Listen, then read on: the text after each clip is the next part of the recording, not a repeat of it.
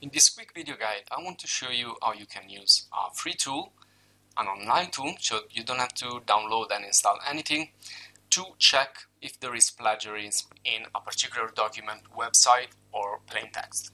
So this is the name, it's called Duplichecker, so you can Google it and then click on the first link here, and you're gonna get into the website. Now this website here contains a little bit of advertisement, and it's a free tool, but you can also make it professional by buying. And you can see here you have this tool in many different languages. Right now I'm gonna keep it in English.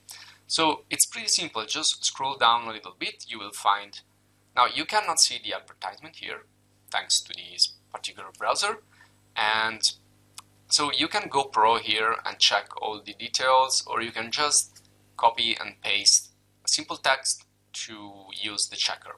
So we can do that just by going, for example, into Wikipedia, and let's get the first text here that we find. So let's get into English. Alright, so I'm gonna copy and paste this part of this text. Now you have limits when you are using the free version. You cannot insert more than 1000 words. So I'm going to right click here and paste it. So copy and paste it, and you're done basically. You just have to check this CAPTCHA and check plagiarism right here.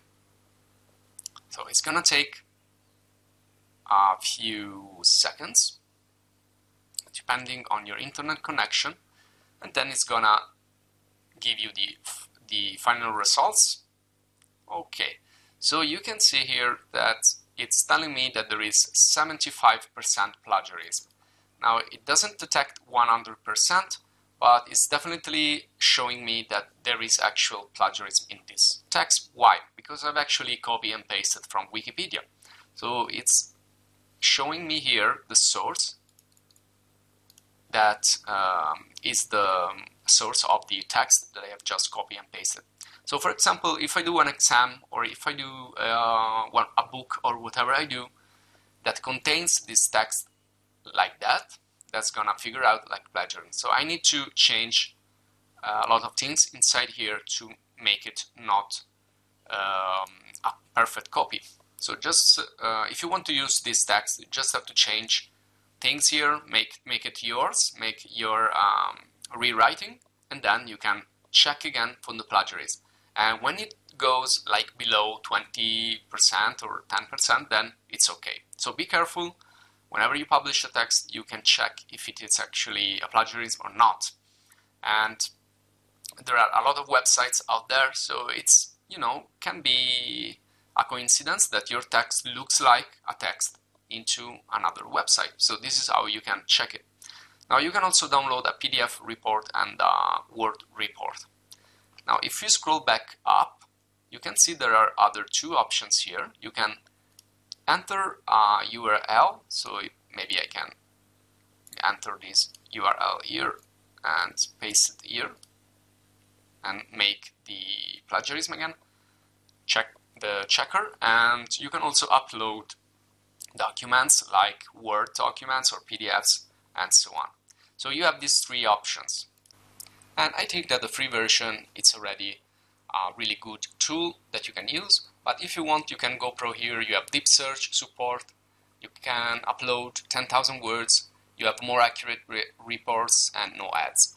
Now here you can also do another thing when you paste a text. Well, I've pasted here a URL, so let's do another. Okay, now it's asking me for these traffic lights.